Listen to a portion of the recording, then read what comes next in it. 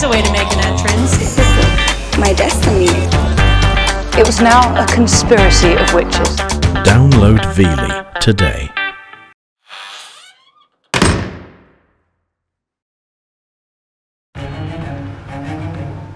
Their job is to protect life.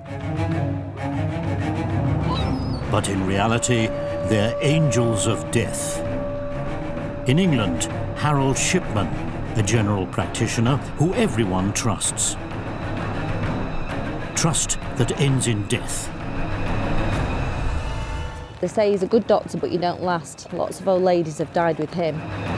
In Germany, Stephan Letter leads a double life as a diligent nurse and a killer. It is a perversion, the opposite of healing. It is killing. And in the US, Michael Swango, a devilish physician who injects his patients with poison. The hunt for him leads through the whole of the US. The police just couldn't think the unthinkable.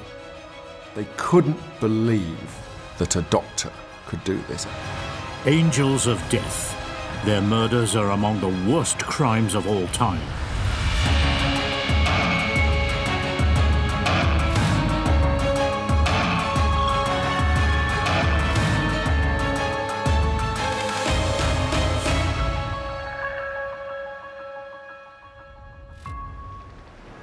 Hyde, a small city in northwestern England.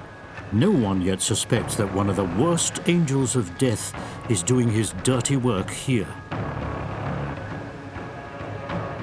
His name, Harold Shipman. He treats over 3,000 patients in his practice. No one suspects that the friendly doctor has one thing in mind above all: killing. When you look at Shipman, you recognize, first of all, he's a doctor.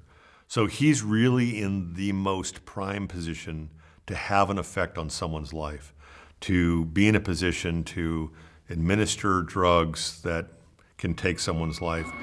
A case of such proportions that even today, hardly anyone in England talks about it. August the 19th, 1988, Michaela Sitford is a journalist for the Manchester Evening News.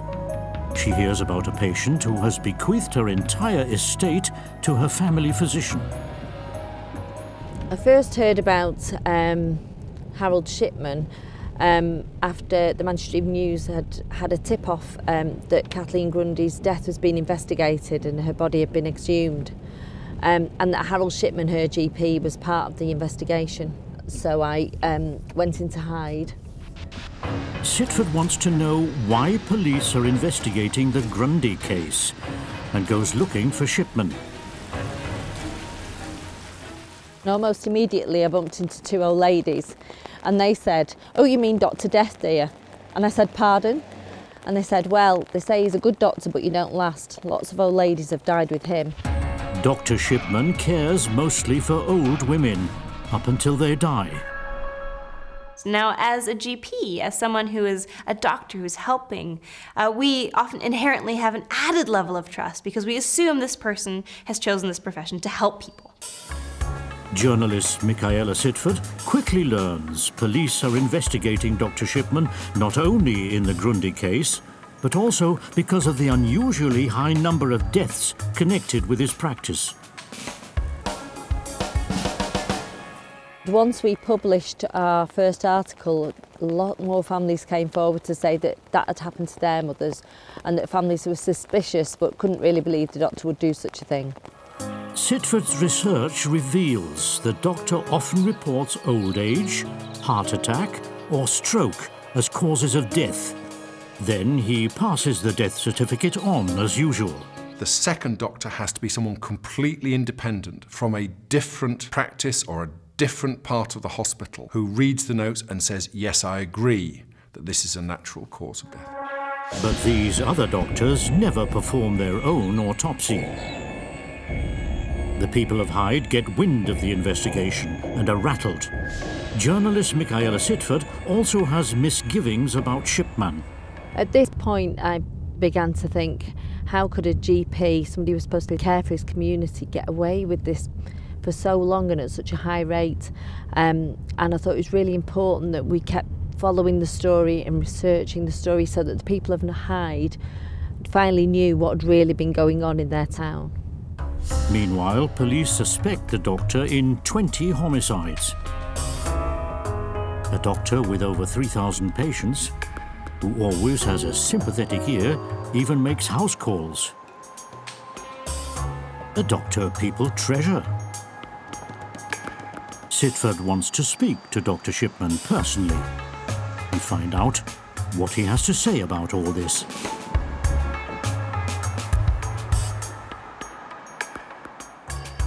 He didn't want to speak to me.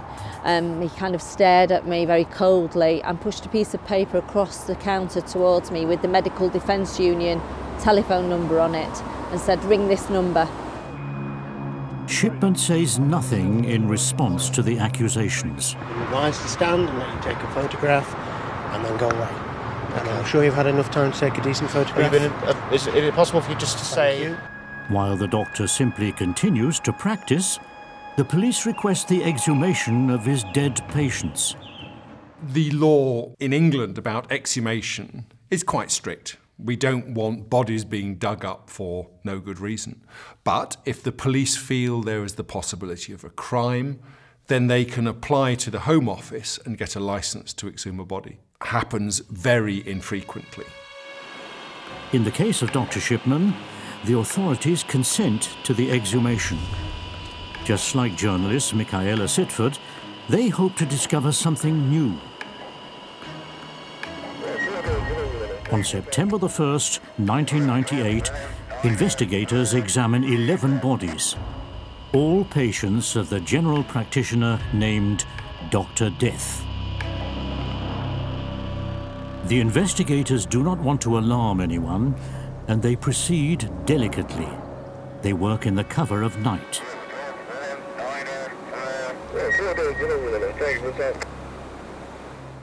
Watching the exhumations was macabre, but it was also very emotional. There was the sound of the generators and the lights piercing the darkness in the middle of the night, and you knew what they were doing at that scene. So it was very emotional to watch. The results are shocking. All the bodies contain an unusually high amount of morphine, a definitively deadly dose. The presumption: Shipman pretends to take a blood sample and secretly administers the morphine. Shipman is a very clever man. He knew how to kill, he had the ability to kill, and he had the materials to kill. And he put those three together to become a very prolific murderer.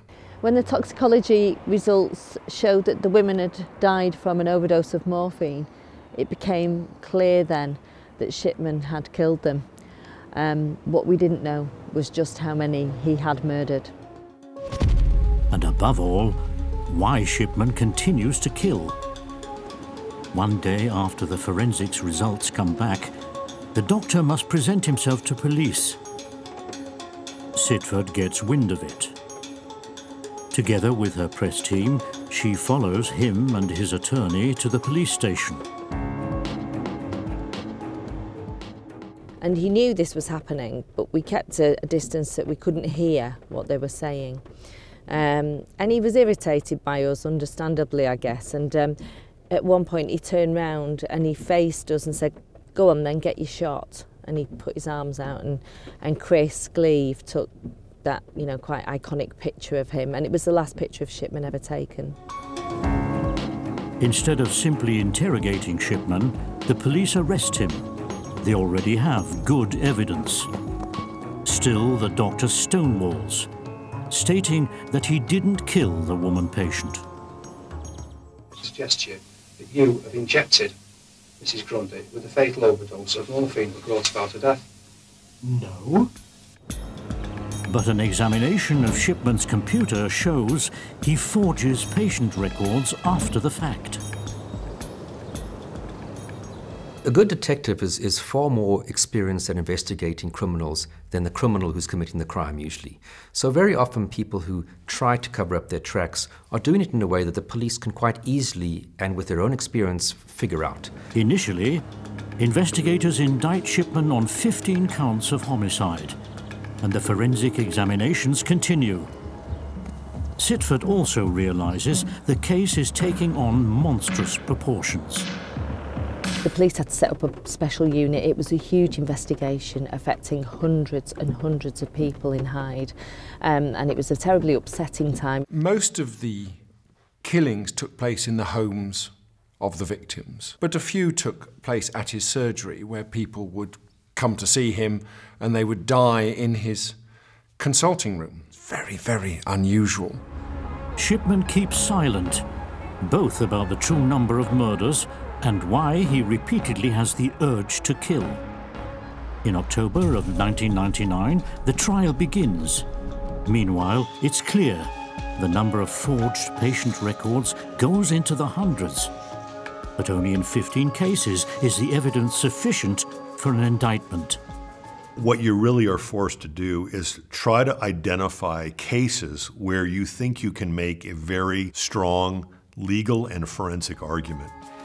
Sitford is in the courtroom for the duration of the trial and remembers the homicidal physician sitting in the dock. I really don't think Shipman felt guilty or remorseful. I think he really didn't want to admit to what he'd done to himself, and so he continued in his usual way, impassive, slightly arrogant, and cold-hearted. After 57 days, the jury finds Dr. Shipman guilty on all counts. He is given life in prison.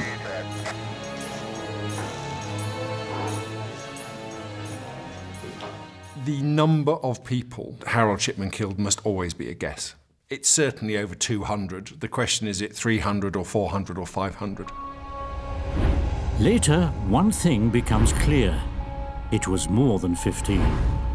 After Shipman's conviction, investigators discover he had already killed at least 30 people as a junior physician, and more than 200 during his time as a general practitioner in the sleepy city of Hyde.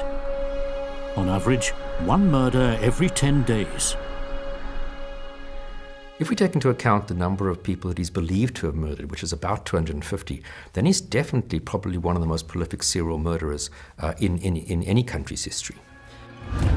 In 2004, the Angel of Death takes his fate into his own hands. Shipman hangs himself in his cell. The question why he killed so many patients will never be answered for the people of Hyde. I worked on this story every day for 18 months and I saw the impact it had on this town. And it was a very intense and emotional experience for me. And the fact is, that impact is still felt in the town even today. Harold Shipman, a doctor that neither the small city of Hyde nor all of England will ever forget.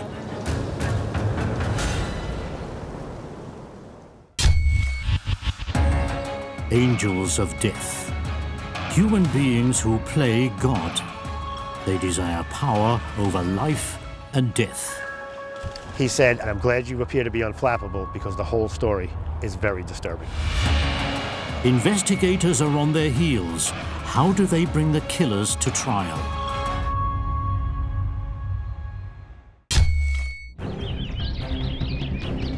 Sonthofen in Allgäu, an idyllic town at the foothills of the German Alps, and home to the Angel of Death, Stephan Letter. His treatment was more than just helping a few people. It was deliberate murder. As a nurse, he leads a perfect double life. Neither colleagues nor the police suspect that someone here is secretly using this job to play God. 4 weeks after his first ever shift as a nurse, he had already killed the first person. And this is only the beginning of an unbelievable killing spree. Sonthofen. Far from the noise of the big city, people live peacefully at the foot of the Alps. Until July the 29th, 2004. Police arrest the nurse Stephan Letter at his home. The allegation, stealing medicines. During his arrest, Stephan Letter suddenly begins talking about numerous murders. At first, no one really knows what it's all about.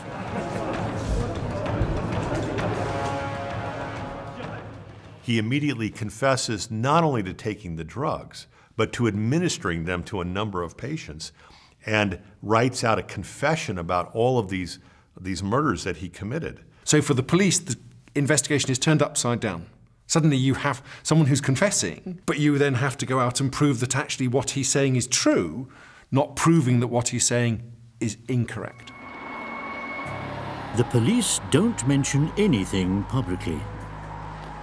The crime journalist, Matthias Frank, feels that something big is turning up.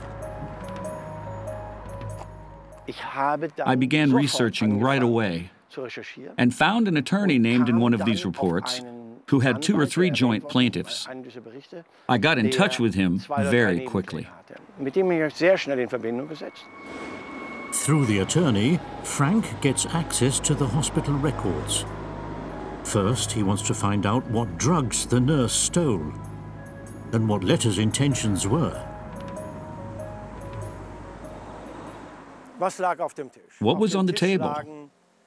A record of the drug thefts. And you knew they were narcotics and respiratory paralyzers. Drugs that normally would not have been used in those cases. Still, no one notices. The beloved nurse orders the narcotics extremely frequently. Drugs that work like fatal poison in the case of an overdose. The most prolific killers are those who are poisoners. And of course, it's in the healthcare environment, which is the last place you expect anybody to do something of this nature. Frank also discovers for 1.5 years, Letter has only worked the night shift, when no one will disturb him. This is all suspicious. The journalist shares his hunch with police. Then they started to check all the fatalities on his ward during his shift. It turns out that the number of deaths during Letter's shifts is conspicuously high. The time frame you typically see these types of poisoning cases with nurses is on that midnight shift. Why? Because doctors are typically not around. At this point, police block the flow of all information. Frank continues to investigate on his own. He contacts all the victims' families and discovers that many of them have long had doubts about their relatives' deaths. The worst nightmare was the story about the mother who was injected with poison in front of her family. It exceeds the limits of imagination. To know for sure how their relatives died, the families must consent to an exhumation. With Matthias Frank's help, they're finally able to be convinced. Police examine 43 former patients. So you're literally going back and looking at hundreds of individuals who died, both patients of his and patients that were not his, that were assumed to be natural deaths. And indeed, 28 victims show an overdoses of the stolen narcotics. It's clear. The seemingly harmless and friendly nurse is in reality an angel of death. A shocking realization, especially for the families. They wanted to know, did my mother, did my father die like this, or from natural causes? They were all curious, even though it was very difficult, both emotionally and psychologically. Letter himself says his goal was always to help people and to free them from their suffering.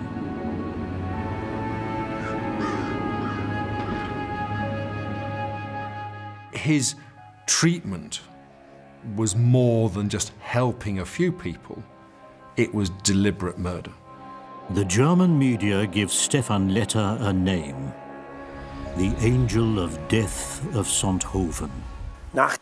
After these investigations, the police had everything they needed. So did the prosecutor who led the examination.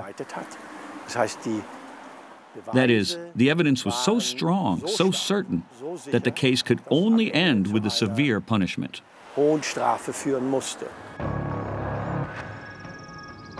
Stephan Letter's double life seems to be over. For half a year, the court examines the evidence and the witness testimony. And the Angel of Death confesses again, portrays himself as a savior who acts out of pity. There is no trace of regret or guilt. There are numerous victims that he seemed to kill somewhat at random. They weren't just old people. They weren't just people who were in unstable condition. They weren't just diseased people. And some people were noticeable because they came in for minor treatments and they ended up leaving dead. Matthias Frank is present at the entire trial, together with the victims' families, all the way to the end. Even now, he cannot understand Letter. It is a perversion, the opposite of healing. It is killing. Finally, the verdict. The Angel of Death of Sonthofen receives life in prison. For Matthias Frank, Letter's deeds are still incomprehensible. And he hopes that thanks to his work, the like will never happen again.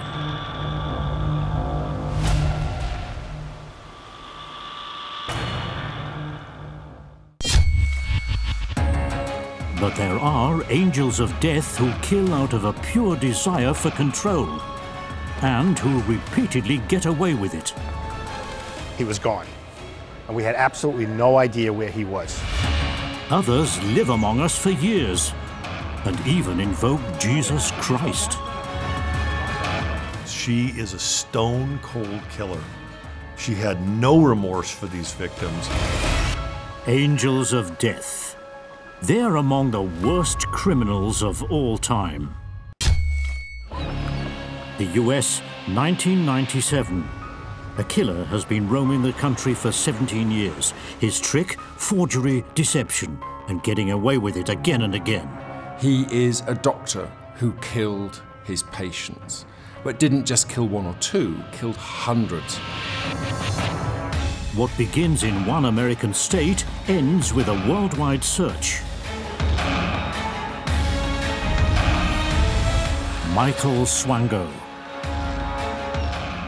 Hundreds of FBI agents are committed to hunting this angel of death. When Dr. Swango saw us come into the room, the color drained from his face. And he said, "I'm glad you appear to be unflappable because the whole story is very disturbing." How does one catch a power-hungry killer who always wraps everyone around his finger? Quincy, a cozy little town in the state of Illinois. Here, the world seems a peaceful place.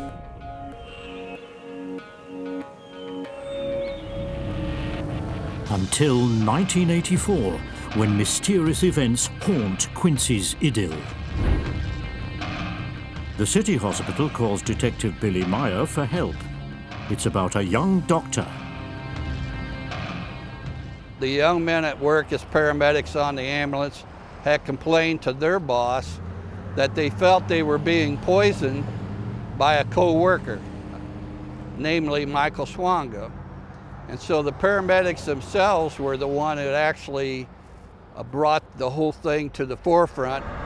Meyer is unsure. Has a plot been hatched against the new colleague? Or are the allegations true? Examinations show donuts that Swango has given to his colleagues are indeed laced with ant killer. On the basis of witness testimony and the new evidence, Detective Meyer gets a search warrant for Swango's house.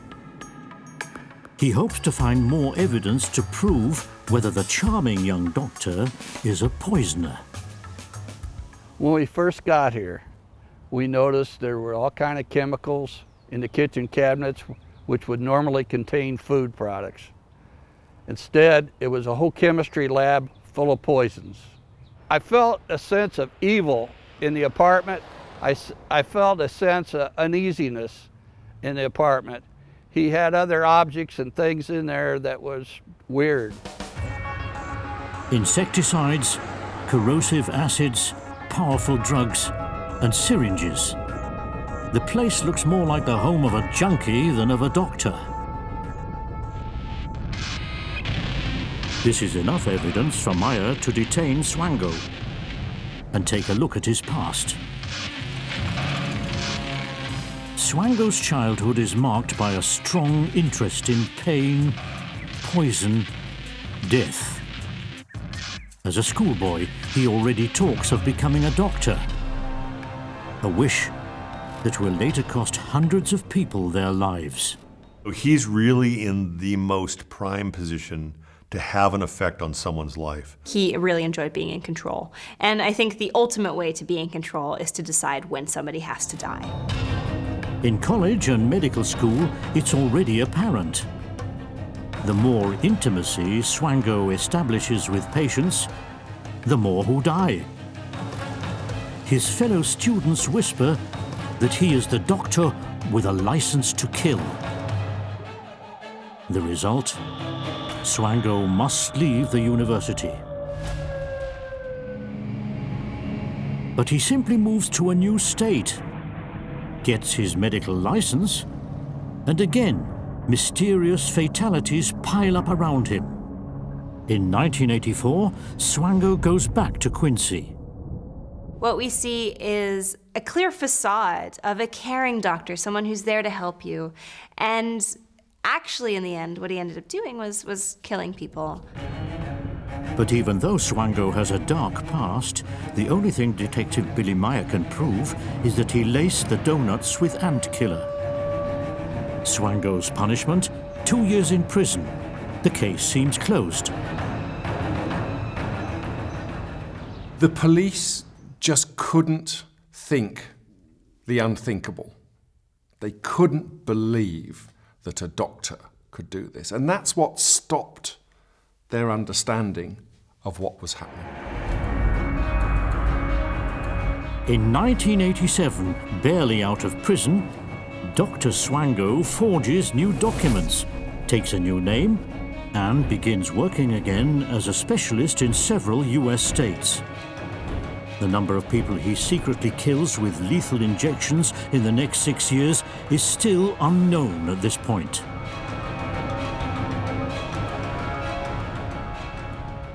His need was entirely internal.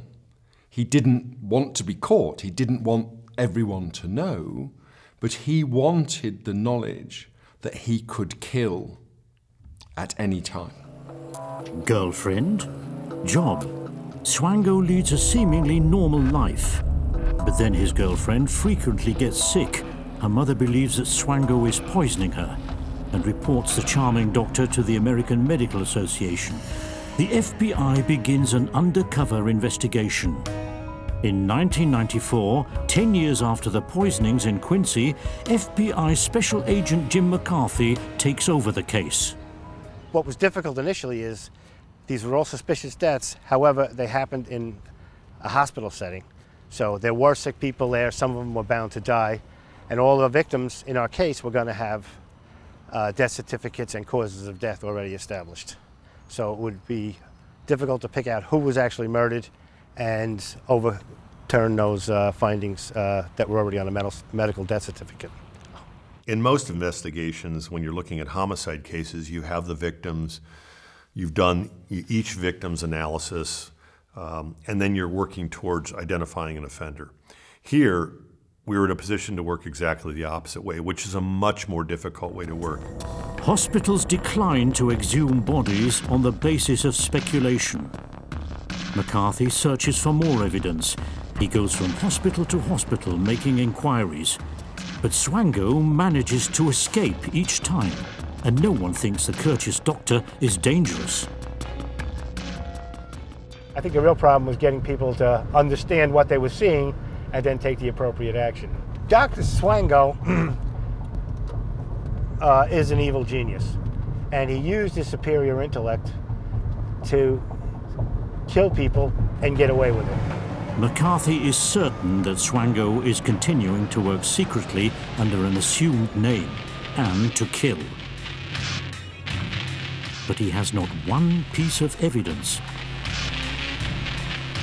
Even his FBI colleagues stop taking him seriously. Now he investigates on his own. Months go by, and then a year.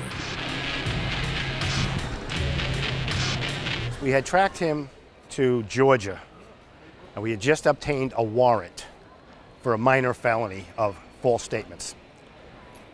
When we went to have him arrested by our agents in the Atlanta office, he was gone, and we had absolutely no idea where he was. Swango vanishes again. Then Jim McCarthy hears from an employment agency for doctors. The angel of death has applied to work in Zimbabwe. Immediately, the FBI agent and a four-man team take a flight to Africa. A hunt for evidence follows.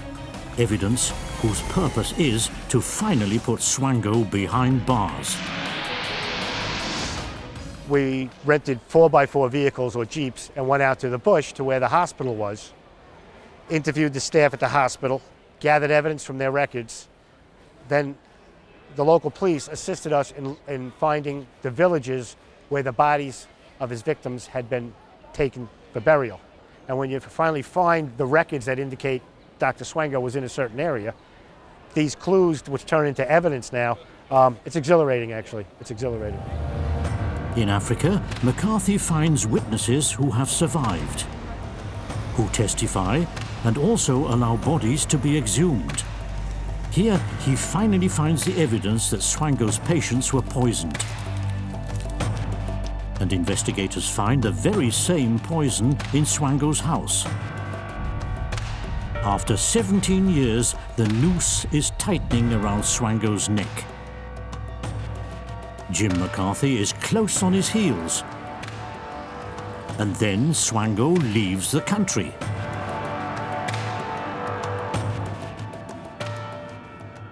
So he applied for a job in Saudi Arabia.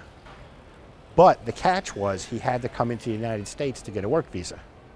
He even tried mailing his passport to someone in the United States to get that for him, and they sent it back saying, no, you have to come here.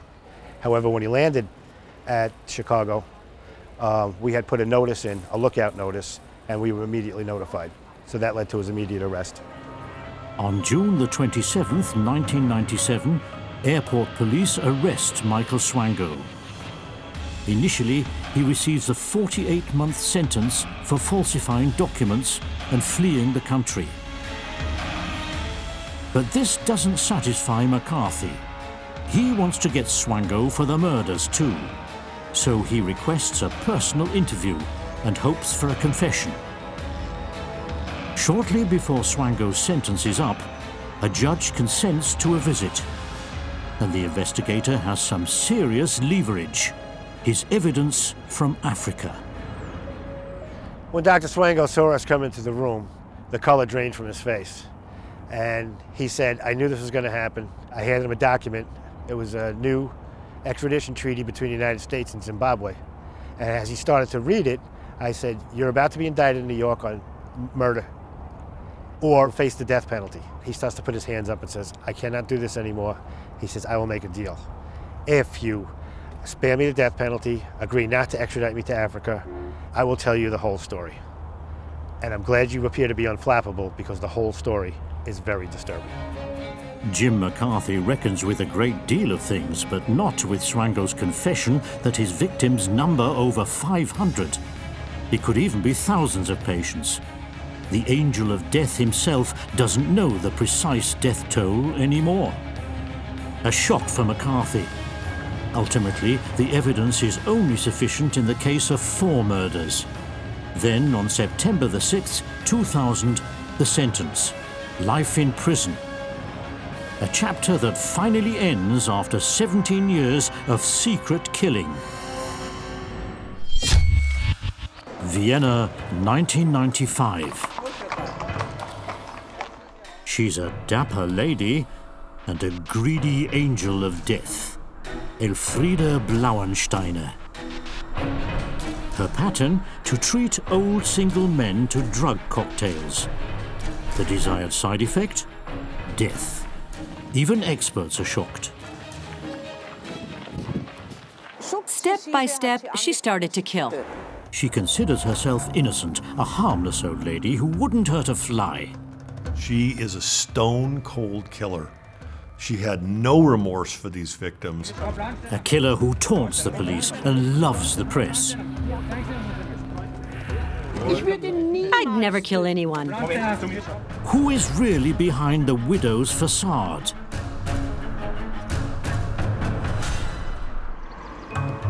Rossertz-Arnsbach, a small town about an hour from Austria's capital of Vienna.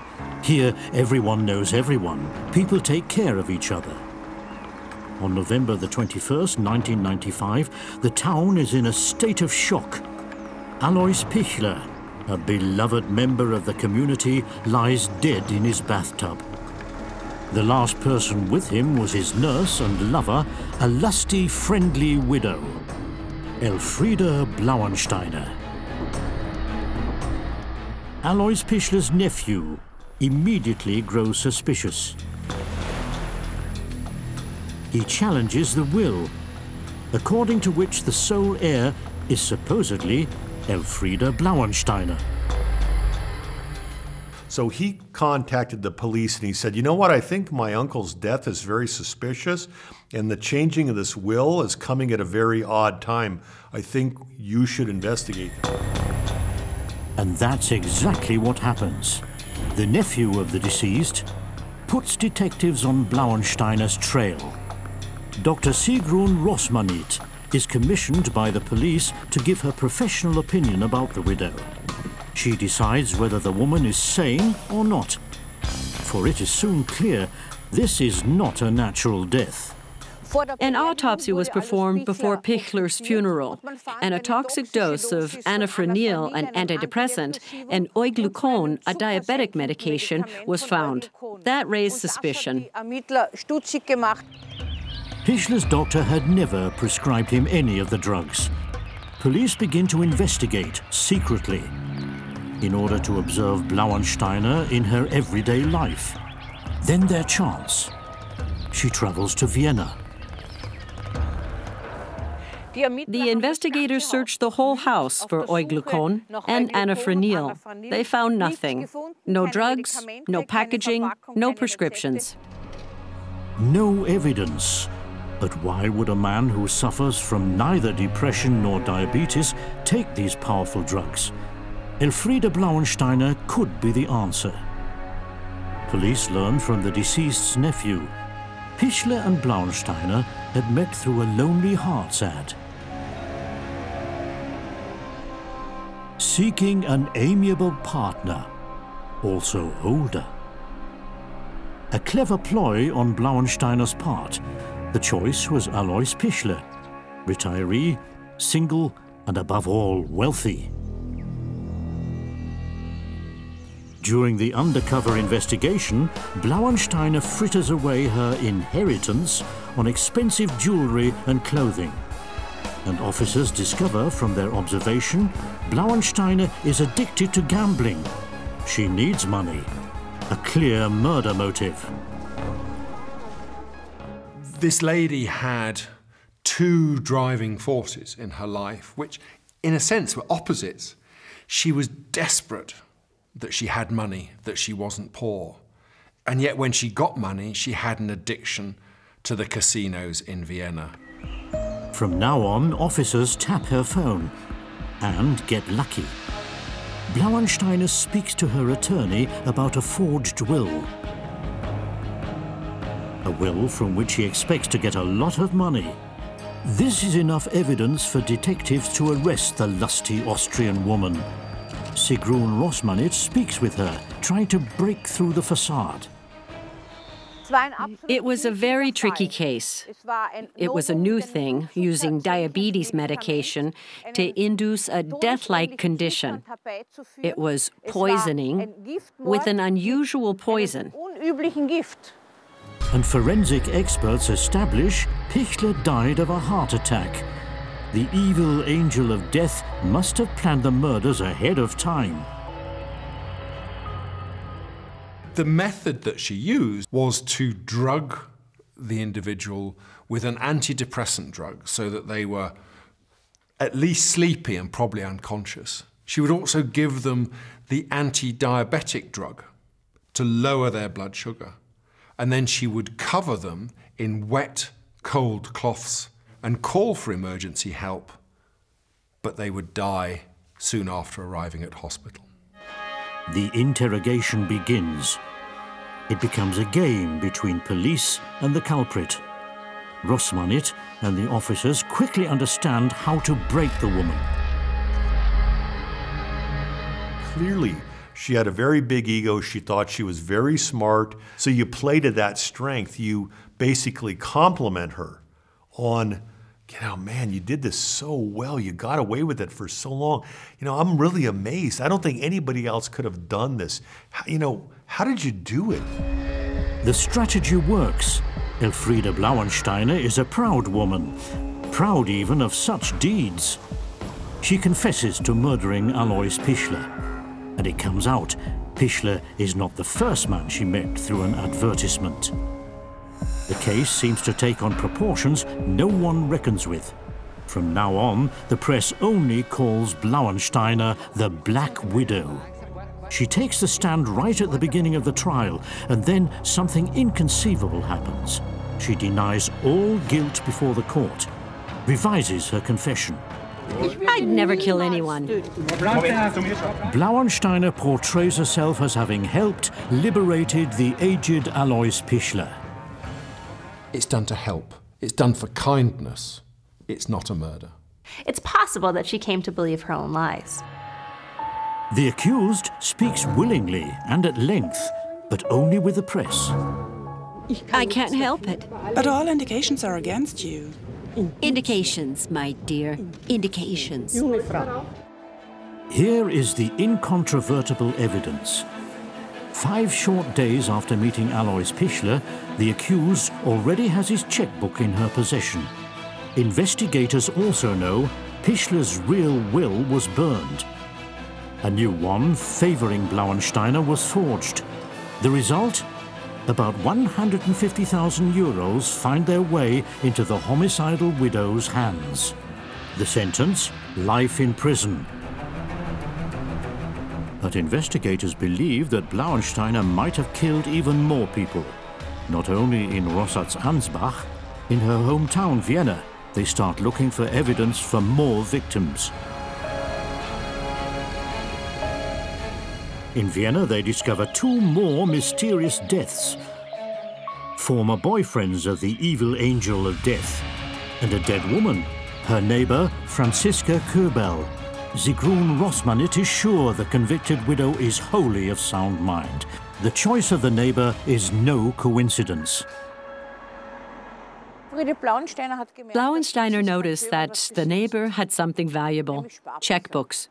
So she started taking care of her, nourishing her, feeding her, pepping her up, so that people took notice how well she was doing. And then she started killing her, just like with all her other victims. Rosmanit helps investigators, giving them insight into the Black Widow. The police decide to open the graves and exhume the bodies. And they find the missing evidence.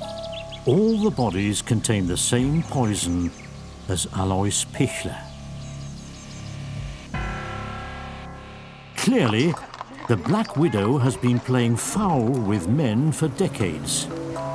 She never buys the drugs at the same pharmacy. None of her victims suspects what the dapper woman is really up to.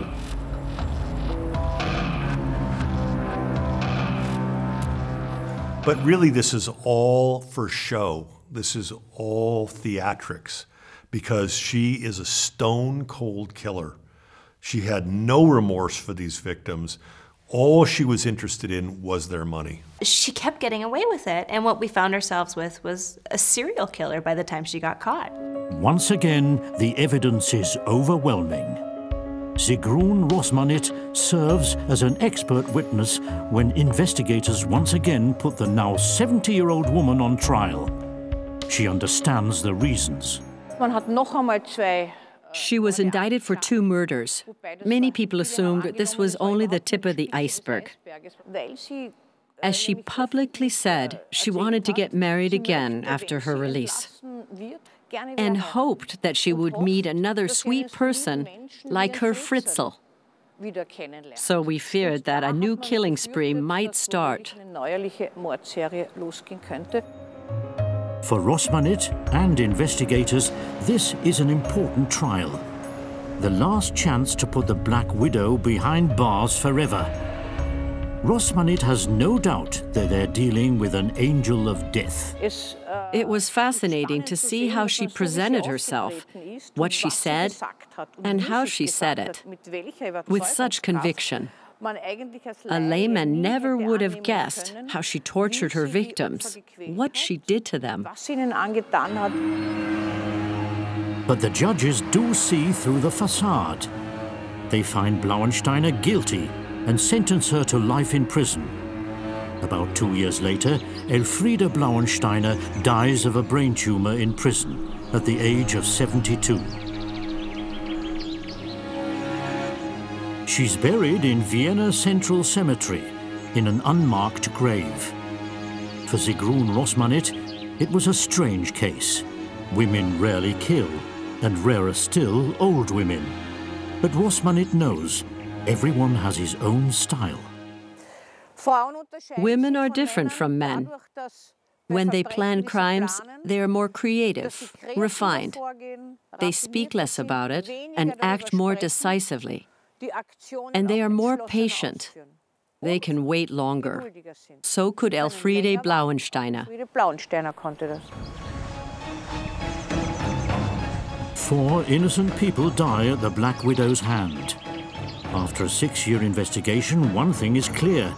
This angel of death is history forever. For Rosmanit and all of Austria, the case is closed. Angels of death. For years they kill unnoticed and in secret, driven by lust for power, sympathy and greed. But in the end, they all pay for it. 2 are serving life sentences, and 2 are forevermore history.